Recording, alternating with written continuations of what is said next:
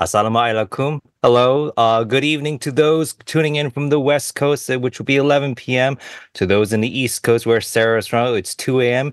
And to those in Palestine Standard Time, it is 9 a.m. in the morning over there.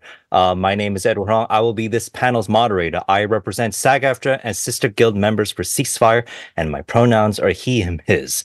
I am zooming in from the traditional territory of the Tongva, Tataviam, and Chumash tribes. All struggles are interconnected throughout space and time, and as such, we acknowledge the genocide and atrocities faced by the indigenous people here on Turtle Island, and we must also acknowledge the ongoing genocide and atrocities our brothers and sisters are facing in Palestine. Welcome to session number 12 of 24 Hours for Palestine, Silencing Voices for Palestine in Hollywood. Today, I am joined by some truly incredible artists that will speak on this topic, which include filmmaker Rolla Selbak, and actors Myriam Ali-Ahmad and Sarah Alami. I just want to pass it off to you in terms of just introduce yourselves in terms of what you do, what you're proud of, and then we'll just run off to the bases with the questions. I will pass it off to Rolla.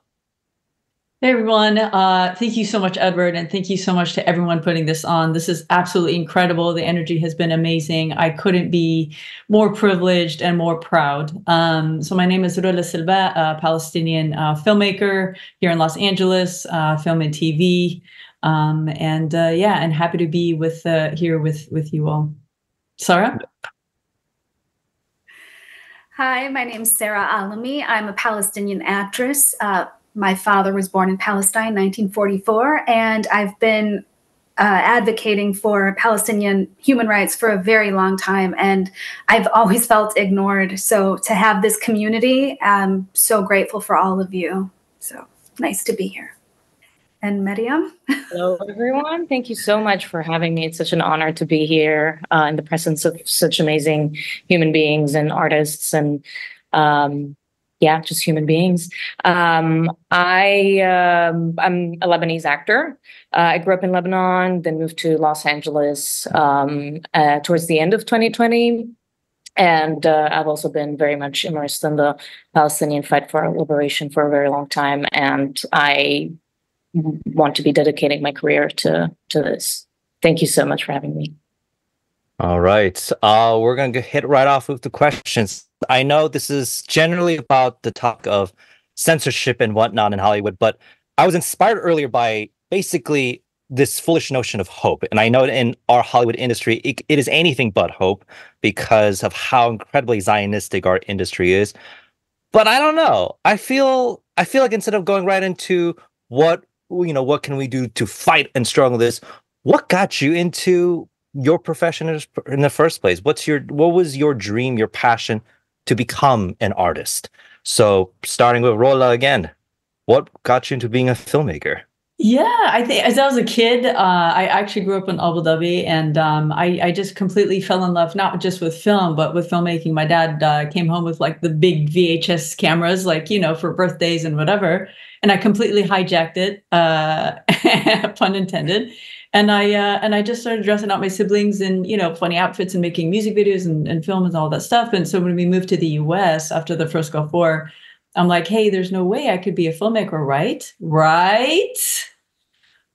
And so I just ended up really pursuing it independently while I was doing my studies and just kept making film after film after film after film until finally I kind of catapulted on the scene a few years ago in the independent film scene, and then went into TV. But I think the reason why I went into film in the first place is to tell stories. And I think stories is the only proof that we ever existed. And I figured that out at a very, very young age. It's the only proof we have that we are here. So storytelling is existence, is resistance. And that's why I love it. Sarah? So how I got into film or the Palestinian movement, because Rolla said right now, I feel like storytelling is just kind of what we do. We are born to have this resistance. We are born with this pride. Like if you knew a Palestinian family, you would walk in that house and they would feed you and they would dance and they would just laugh and tell you stories. And it's such a beautiful culture. And I also saw the heartache, the pain that my family was going through, like my father now at 80 years old, knowing that he survived the Nakba, that he's older than the state of Israel, that he survived the 6-Day War, that his family is still there. I mean, 80 years old, he cries like, what am I supposed to do for them? What can I do? And there's this guilt because my father left because he was jailed, he was beaten, and he couldn't take it any longer. And there's this guilt that your family is still there, family still going through it. And we have a duty and obligation to fight for them. And when it comes to Hollywood, it is about telling stories, making people feel something. So why in this moment, when we are telling the most important story of our life, why would we be silent? That's beautiful. Myriam. Yeah, so how I got into, I'm also going to touch on both subjects, how I got into acting and then how I got into the Palestinian cause for liberation. As a child growing up, I was like super shy, introverted. My mom kind of forced me to do theater classes to get out of my shyness. Didn't really work, but I fell in love with theater and acting, and found really my way to express myself and tell the stories that I want to be telling. And so this is how I sort of went into acting. In terms of like the Palestinian fight for liberation, Rolla and Sarah are both Palestinian. I'm not Palestinian. I'm Lebanese. But for me, Sarah was just mentioning how like the culture and all of that. It's also in the Lebanese culture. We're like very similar. We're not the same, but like we're different, but we're the same. And the West divided us, divided and conquered. We were all one country, and so like to me, in my mind, like Lebanon and Palestine are like we're one, just like Lebanon and Syria and Jordan and Palestine. We're all this one big entity, and just like there's a difference between the north of Lebanon and south of Lebanon, there's a difference between Lebanon and Palestine. So that's the way I see it. And also Lebanon has a shared history with Palestine, the south, and my family is from the south of Lebanon. So the south has been occupied for 20 years, had been occupied for 20 years, and Beirut was also occupied and invaded. And so we share a lot of the same history. Of course, not saying that, it's not the same, but, I can relate in these terms. But also just growing up, I was also always immersed in the Palestinian cause. So, and having lived a little bit of that in the 2006 war in Lebanon, I was still very young, but I got more into it, and just seeing it as one of the most horrifying injustices in our world. I just find it that, you cannot just disregard it, no matter where you're from, no matter your background. But of course, being from Lebanon and being immersed in that, definitely, it hits differently. So yeah. That actually is a wonderful transition, because we're going to get right into basically what brought you into Palestine liberation work, which I know in our industry is an extremely difficult thing to do, let alone even talk about. But thankfully, obviously, in the past 9 months, we are very much talking about it. Unlike any time in history, I don't think in the world, let alone Hollywood, that we have talked about Palestine to this degree, to this enormous potential. So for all of you, how long have you been doing it? So I'll start with Rolla. Yeah, so it's very interesting because even though I have a Palestinian background, and I have also a very, very revolutionary, specifically revolutionary women, Palestinian women in my lineage, like my teta. Basically, speaking of Lebanon, my teta was kind of like we call her like the mini Harriet Tubman, because she would actually shepherd refugees from the north to Lebanon during the Nakba. And then my Auntie Nabila worked very, very closely in the refugee camps, also in Lebanon, with UNRWA, mostly focusing on family and kids. And she, tragically was killed, unmartyred, I should say. So even though there's so much revolution and revolutionary, amazing revolutionary people in my family, still, when I was told about Palestine when I was younger, just like any kid, right? Your parents tell you, especially my dad, he tell me about, Balfour Declaration and Sykes-Picot and Nakba and all that stuff. I'm like, yeah, but there's no way that the British just gave, when I was a kid, I'm like, oh, I'm sure there's something, I'm sure there's an exaggeration. I'm sure my dad's exaggerating, just like he exaggerates about everything, right? But it wasn't until I became a teenager and into adulthood that I'm like, not only was he not exaggerating, first of all, he covered a lot of pain up because he didn't want that pain to, come down to us kids. But secondarily, I realized that this is not new. This is not an exception. This is colonialism. Yes, the British decided, just like you said, Myriam, oh, I know, we'll cut this up and we'll give this to this person and we'll give this to this person. And it is just that callous and it is just that disgusting. So once I became a teenager to adulthood, as I was getting into my filmmaking, I was also getting my very, very, very needed education on Palestine. And so I've been doing this for decades, I would say, for 20 years, ever since I've been doing film.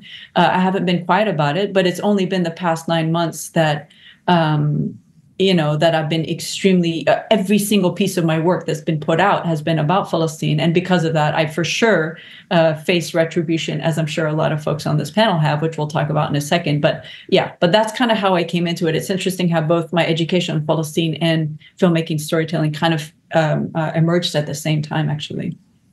That's awesome. Sarah? I love how she brings up family right now, right? Because anyone, I think, who is from the homeland, like we have just this beautiful history. And part of my family is a very well-known family. It's the Alami family. And we have incredible, paperwork that dates back years and years. My ancestor in the 12th century fought the Crusaders, and he actually spread Islam throughout Palestine. And because of this, we were awarded an incredible amount of land in Jerusalem and other parts. And throughout the history, throughout the occupation, everyone talks about like these keys that you have, but you can't have access to it.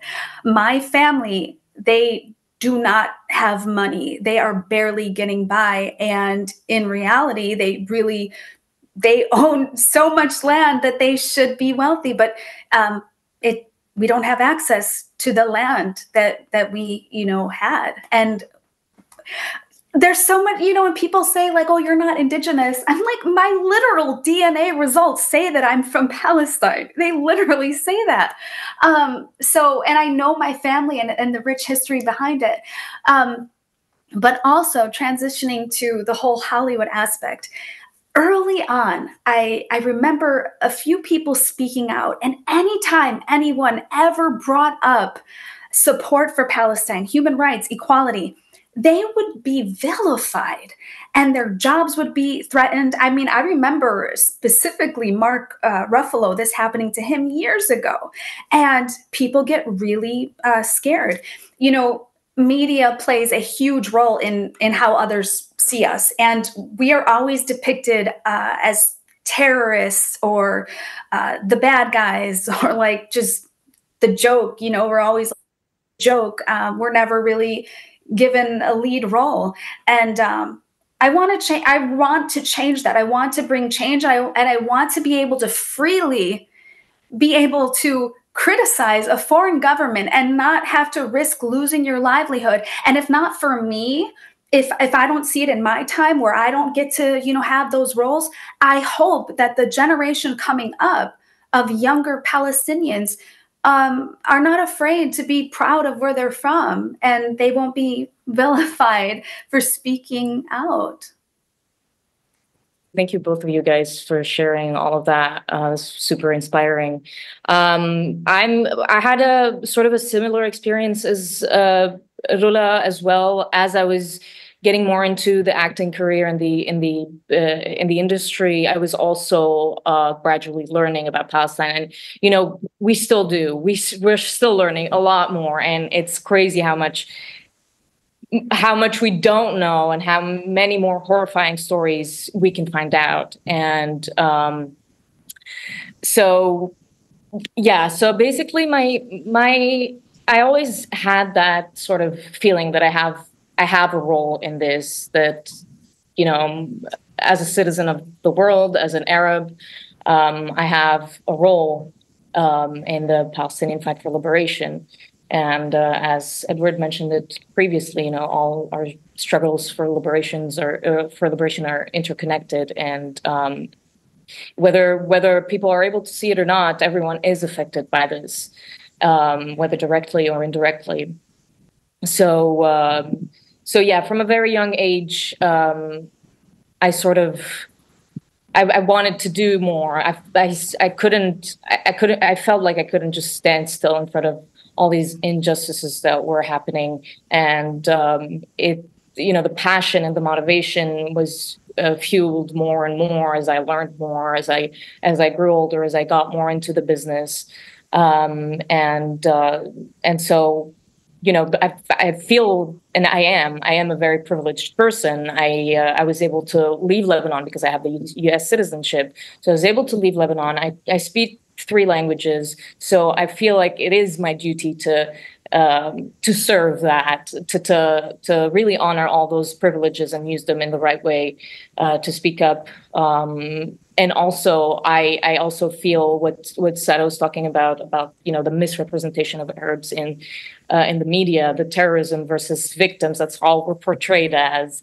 So I'm very interested in stories of life and stories of love, and there's so much more to us, so much more to our culture and people, that I want to share it with the world. I want people to see it, and I want people to also, with also the hopes that the people get inspired to also do something about it. Yeah. This is one topic I think I, as a moderator, will actually chime in on this. When you were saying that all struggles are interconnected, this is my part in it. Though I am not Southwest Asian, being a Korean American, in terms of where our colonized history is, that we were considered terrorists by the Japanese occupiers because we dared to defend ourselves, we dared to resist, and so we were called terrorists by them. And so the notion of what it means to be someone who fights for freedom and someone who is considered a terrorist is a very flimsy thing. It's just determined by whoever is quote unquote on top, in charge, but that doesn't mean it's necessarily the truth, nor is it like this is how it's supposed to be. And so I think, I know that for me, I've always been, since I was a kid, a loudmouth in all things. And when you were, Rolla, when you were saying in education, that is how we learn about resistance. That was how I learned about Palestine, through college, because I was part, for the most randomest reasons, which we will not have time to get into, I was part of our college's Muslim Student Association. And so that is where I learned about Palestine for the first time. Like most people in Western, who lived a westernized lifestyle, our notion of Palestine or just Middle East is that they're all a bunch of terrorists. That's basically what it is. And so when I learned that was not the case, even back in 2000, what was this? This was 2007. That was when I first learned about it. It was one of those mind-blowing things, along with just learning about Asian American history, because I do think Palestine is part of Asian American history. Like our struggle of like how the Chinese, Japanese, Filipinos, the Indians, how they struggle to resist is the same with Palestine and the Middle East, and how they've been like subjugated to Western powers and just annihilated in that sense, and all of that. And so I think I spoke out about it, even when I came to Hollywood, and I knew that my whatever bridges I had quickly got demolished, probably around 2012, when I just made a very public Facebook post that got a lot more traction it did. And I just straight up said that Israel is the second largest legal terrorist organization in the world.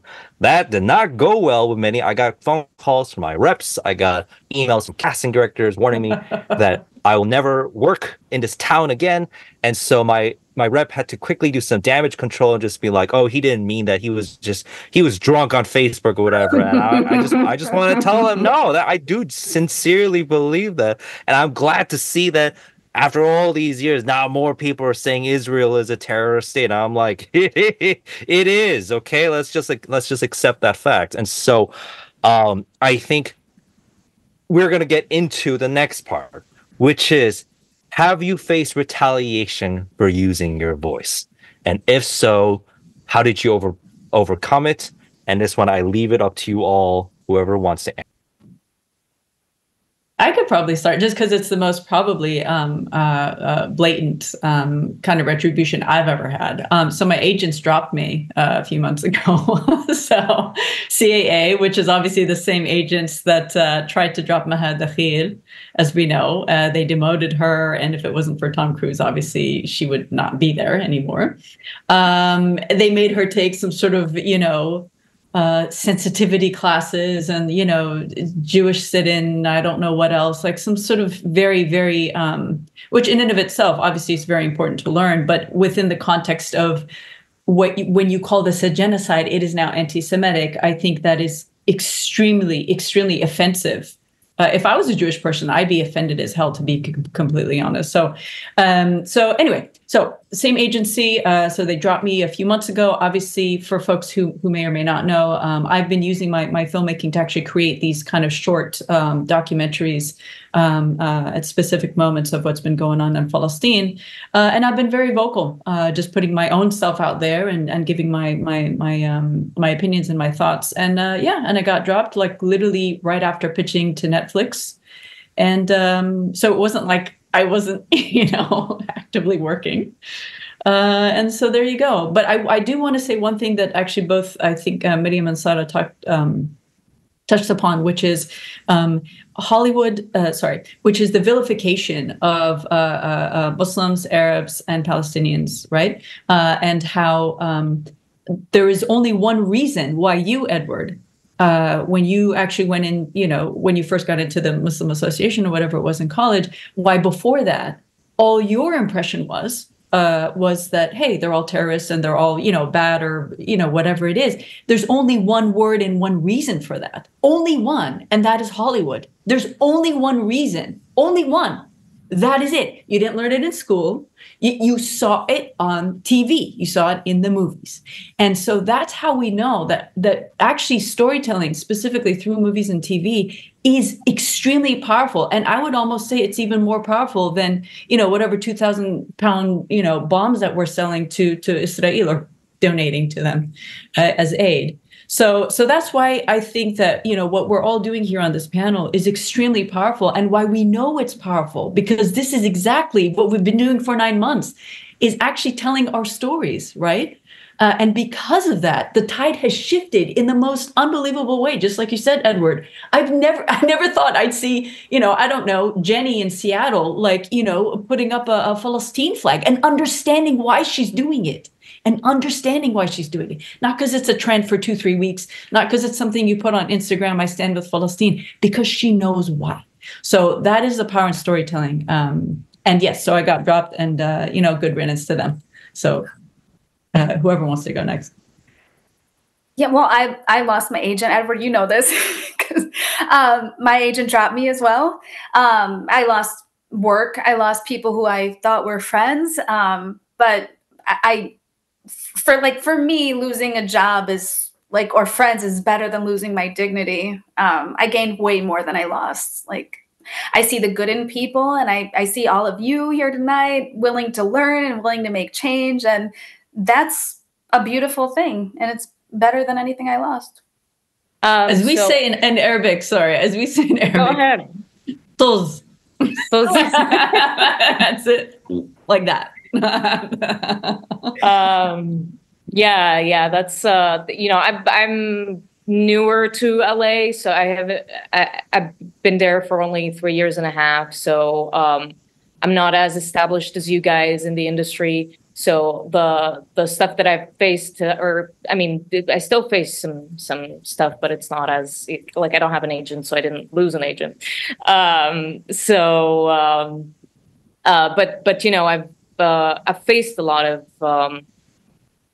of discrimination and disgusting comments, specifically when I was putting up my show Alhamdulillah, which Edward you've seen, about Palestine and Hollywood at the Hollywood Fringe Festival. The festival was great. It was just some people that were part of the festival that made some horrible comments, which I was able to report actually. And you know, there was a rather well system, you know, considering relatively to Hollywood as well.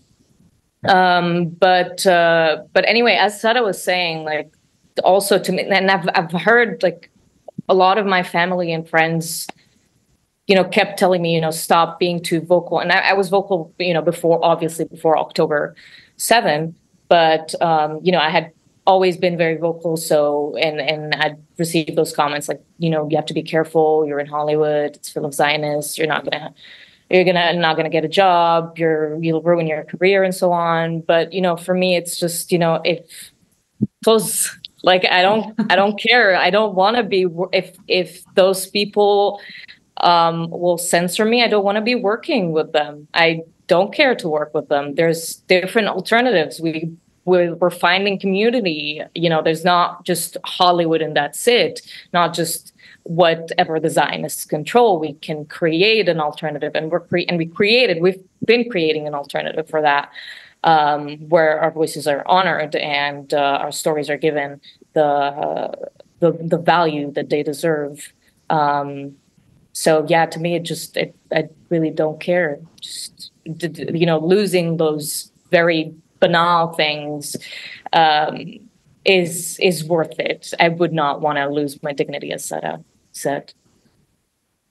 Yeah, I think it's actually interesting having you be part of this panel, Myriam, is that like for someone who is recently in Los Angeles doing the acting thing, it would be a different experience to those who have been doing it. And then, you know, the years, or let's say the industry connections that you've had, all of a sudden get tested during these times of just who is on your side and who is going to be like, well, fuck you. So it is interesting that you came along this. And in some ways, I think you kind of represent like the newer generation of it. Like we are like ever since 2020 with the global Black Lives Matter movement, we are seeing a change in terms of what we speak out against and the people we're willing to be like, you know what, we don't need these people. Like, and that's what 2020 for many of us had taught us. And I think in a way, and like I was saying earlier, tying it all back, that all struggle is interconnected, that when Black Lives Matter happened and when the movement happened, many of like, this is where it's like all the white people who were saying they were all for Black Lives Matter did not pay attention to what Black Lives Matter were actually saying. Like in their documents, they talked about Palestine. Palestine is very much interconnected with BLM. And so for those who are all of a sudden like, oh my God, what are they doing all of a sudden? I'm like, I guess you didn't pay attention. You didn't pay attention back 4 years ago, that this is all connected. So you didn't fall. That's not our fault. That's your fault. And so I think you brought up Handala, which I think in a way shows, or we're going to talk about it too, shows in terms of what we can do to create projects that celebrate our identities or celebrate resistance and actually find an audience for it. Yes, like you said, Myriam, that there were people who did not appreciate it, but there were a lot of people who did, especially the Hollywood Fringe Festival, that was the one who gave the scholarship in the first place. But and before I talk even more further, tell a little about Handala and your experience creating your solo performance at Hollywood Fringe Festival. And by the way, shout out, she won the best solo show award for the Hollywood Fringe Festival. So, woo-hoo-hoo. All right, take it away. Thank you, Edward. Thank you so much. Yeah, it was great, you know, winning the best solo show. I was not expecting that. And especially that also, like, it's that award, it was voted by, you know, the Fringe community, the participants and the people who went and watched all those shows. So that just like, it meant so much, you know, to first of all, I'll go back to the beginning. I'm starting from the end.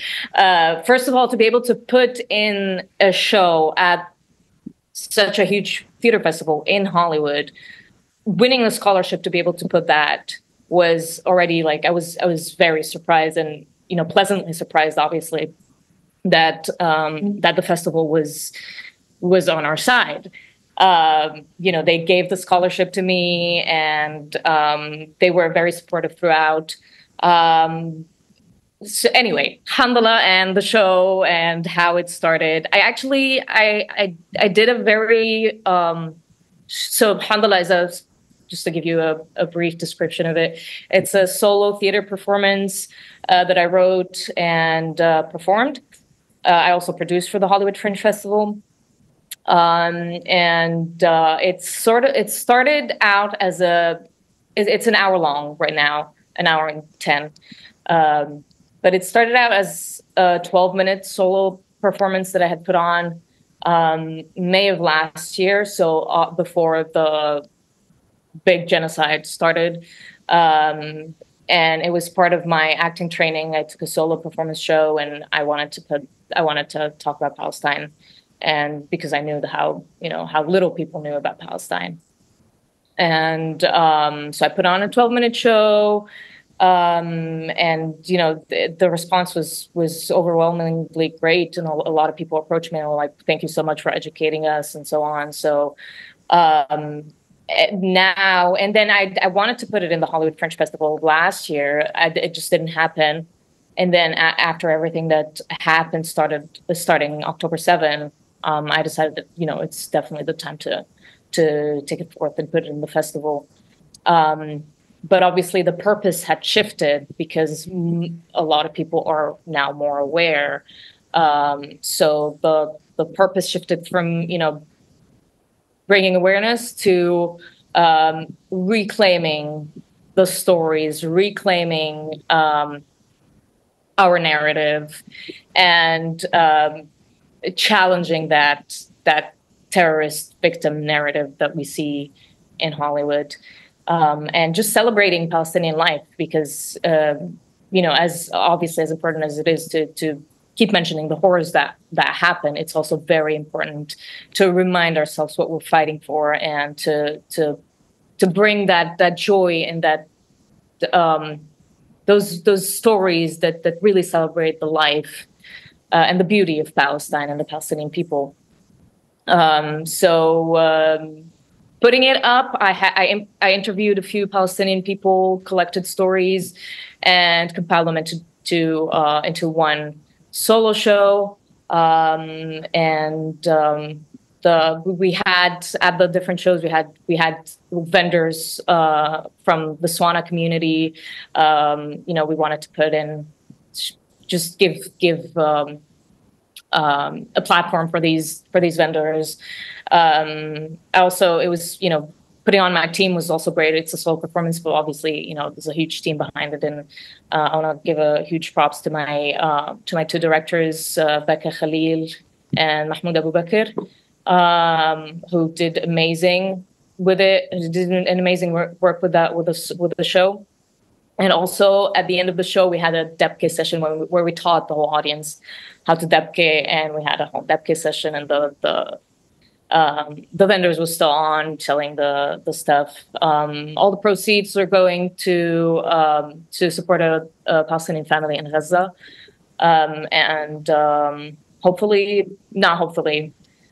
we are taking Handala to the Cannonball Festival in Philly in September, and then we're taking it to different places, hopefully. So there's plans to keep going with it. But yeah, winning the best solo show was incredible. I was, on that stage, I was looking for those Zionist tears in the crowd, where are you? Where are you? And we were only allowed to say 2 words when we were accepting the award. And obviously our 2 words were Free Palestine. We had the Palestinian flag, and it was great. It was awesome. Yeah. I think your story in terms of how creating Handala and just how even though it's not necessary for an institution to accept you, but it helps to have the Hollywood Fringe Festival accept you, is a telling sign that when people would be like, there's no way you can speak out against the government of Israel and actually get away with, actually keep working. There is. I think this is a sign that there is a path forward. And it may not be the mainstream path, but then again, as we learned from 2020 and beyond, there was just like anything where it actually means something cannot be done the mainstream way. It just can't. Like whether you represent as a woman, a person, like everything has to be done elsewhere because otherwise the stories will just not be told. There's just too many old white people in charge right now, and they still are in charge to actually get anything done. Uh, on that note, I want to switch it off to Sarah, and I know that for a long time, and especially in the 9 months, you have actively been using your social media platform to talk about what's going on in Palestine and the horrors and the atrocities. And though there are so many grim things that we all see every day, and especially what you see, what has been some of the beautiful things that did come out of it? Well, definitely the relationships, like I said, because I feel like I've been trying to raise awareness for so long. And I have felt so segregated, honestly, and less than. And I hate to say it, but I really feel like there is in ways favoritism in our union sometimes. Our union president has raised over $60 million for Israel in 2018. And this was after they had already killed, thousands of Palestinians. And it was such a disproportionate number that anyone can see by looking at the numbers that there's something, clearly wrong. And then, they released a statement right away in support of Israel. It's been 9 months into a genocide and no one has said anything. So I just feel like I was very lost. I felt so alone. I didn't understand how I can see the suffering of so many people, and that I knew for so long that what was really happening. I had a gun to my head at 12 years old because I was visiting my cousins in Palestine, and we went down a road that we weren't allowed on because Palestinians have a certain license plate that says you're Palestinian. It's like having a mark on our back. And at 12 years old, I was terrified. And that's when I really knew something was wrong. And so I just always felt like looked at like an animal or something. Like people look at us like animals, and I never understood it. And I feel like I've been screaming into this void, and no one has been listening for all of these years. And then all of a sudden I'm seeing signs that say free Palestine. I literally am FaceTiming with my family in Palestine, showing them, because they have this thought that America hates them because what our government has done. And I'm like, no, the people love you. And I'm seeing it for the first time. And my father, like being 80 years old, and he lives in Chicago in a place called Little Palestine. And he went to a rally, and he's like crying because he cannot believe that people actually love him and care about him. We've never seen this in our life fighting for Palestine. We've never seen people care. So the beautiful thing that has come about this is that people know who we are now. They know our struggle, and they see our fight, and they're joining our fight with us. Absolutely. I just remember a random memory was like when October 7th happened, I was having lunch with an Iranian actor friend, a wonderful man named Ryan Schreim, who we saw what was happening, and we've known each other for years. We've always been outspoken about Palestine, and we were just like, do we talk about it? Like, do we really talk about it? Even though this just happened, do we need to talk about what happened before October 7th? Because I think people need to know the context of what this day was, because obviously we saw all our mostly white friends posting their flags and their sympathy, and we're just like, wow, I guess they don't know anything. They really don't know the history of it. And then we realized, you're like, you know what? Fuck it. We're just going to just talk about it. It just became just talk about it every single day until, our eyes bleed and whatnot. But basically, this leads into the next part, which is we've all been talking, we've all been seeing the things, we've all been seeing the horrors and whatnot. What is one thing you are doing to take care of yourself and during these times? Because obviously it's not ending anytime soon, but how do you take care of yourself during these times?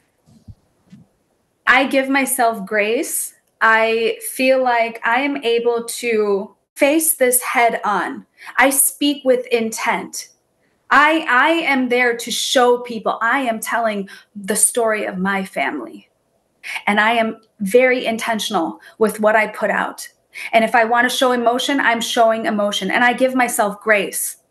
It is hard for me. I had this discussion with my family. My family cannot see the images that I'm posting. And I had this talk with them. They are suffering. You have to understand, people from Palestine are suffering from severe PTSD and trauma. Those who survived the Nakba, those who survived the beatings, the kidnapping, everything. They are suffering from PTSD, and seeing kids with their heads blown off is too much for my family to take. So that's why I did create a second account, and I'm constantly putting that out there. But I give myself grace, and I know that it's okay, and I prepare myself mentally to educate people and to face what I'm about to see so that I can take it in, and then I can relay my words with, precision, and again with intent, and know that I will make change, and I'm okay, and I'm okay, and it's going to be okay, and we're going to make change, and we're going to free Palestine. Yeah, I think beautifully said, by the way, beautifully said. I think for me, I'm probably admittedly not very good at taking care of myself, but I think that's probably true for everyone on here. But I will say that I try my hardest to at least wake up in the morning and force myself to list things that I'm grateful and thankful for, because I think that's important to do no matter what we're doing. But I also do think that it is important to, I would say that it's important to not be afraid to be vulnerable and to say when you need help and when you need to speak to someone. The reason why I say that is because I think, and I don't mean to speak for everyone on this panel, but what I've seen talking to a lot of people who have been educating, talking about Palestine, whether they're small group or whether on social media, wherever it is, the number one thing that we are exhausted by is exactly what you said, Sarah, which isn't the work. It isn't the work to educate. We're happy to. We want to tell you our stories. We want to ask us questions. If you're curious, we want to tell you. The thing that is exhausting is the feeling that we are being gaslit and that we are screaming into a void and that we are alone. And they want us to feel that way. That is why they drop us. That is why they try to warn us, don't speak, They want to make you feel like you're on this little island. No one cares what you're saying. In fact, if you say it, they're going to think you're bad, you're awful. And so they want to make you feel this. And that is what, for me, what I fight every day more than anything. I'm happy to do the work. I will do the work 25, 26, to your point, Edward, like till our eyes bleed. That's not what exhausts me. What exhausts me is the feeling of being isolated and that feeling of being gaslit and being alone. And so what I would say to that is the number one thing I found is exactly what we're doing now, is being in community, being in spaces with people who understand, and realizing that we are much bigger, much, much bigger than they are. Much bigger, not just in heart, not just in purpose, but in numbers, in actual numbers. Yes, they happen to, be, at the top of some, very big industries at this point, but that's it. And that means nothing because those industries need us. And when we take our stories and decide, like at the Hollywood Film Festival or any other place, take our stories outside of the system, trust me when I say they're going to come running to us, because they're not going to have any stories left of meaning. So that's what I'll say. Yeah, that's such a beautiful way to put it, both of you guys. I relate to that a lot, and I relate to, not being great at taking care of myself. But also, I think one of the most important things to me is, just with everything happening, just you can feel so helpless. You can feel so useless. So just reminding myself that I am doing something, that I am doing what I can. I can't, save the world. That's not something that I can do on my own. So I am playing my role, reminding myself of that. Also surrounding myself, as Rolla said, with community and like-minded people, and going back to this unity, and just showing them that we are big, we are powerful in numbers when we're united. And that goes back to also what I had mentioned about, the West dividing and conquering. They want us to feel like we're different. They want us to be divided, because that makes us weaker. So, reminding myself that it's so important to be one, to really fall into that unity, and keep fighting. Never drop your values at all. That's the most important part. I can't say it any better than that. I think this is actually a great way to finish off our panel. As we finish our session, first off, I want to thank all of you for being part of this. Some of you, two of you, we're all a late time. And for Myriam, 9 a.m., 9 a.m., 10 a.m. over there? Yeah, now it's 10 a.m. 10 a.m. Yeah. Yeah. So thank you. Thank you so much for being part of this panel. And thank you to Golden Thread Productions for having us. This is an extraordinary event that I just can't believe you guys put together through all the global majority artists to be part of this.